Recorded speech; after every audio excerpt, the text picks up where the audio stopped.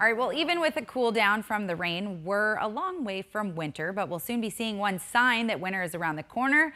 Butterflies. They love to migrate through our state for the winter, and the experts we spoke to say they're already on their way.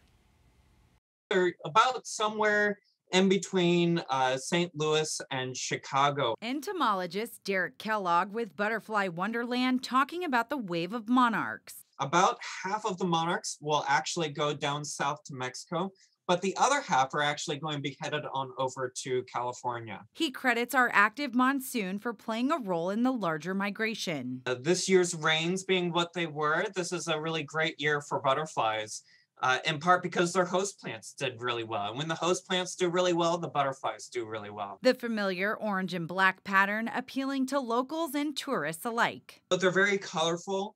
They're out during the same times of the day that we're out.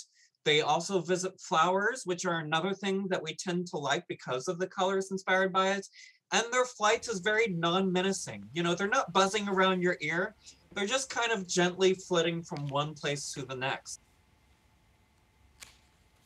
And if you want to check out where the big sightings are, you can go to journeynorth.org or search for more details on Butterfly Wonderland through our free 12 News app.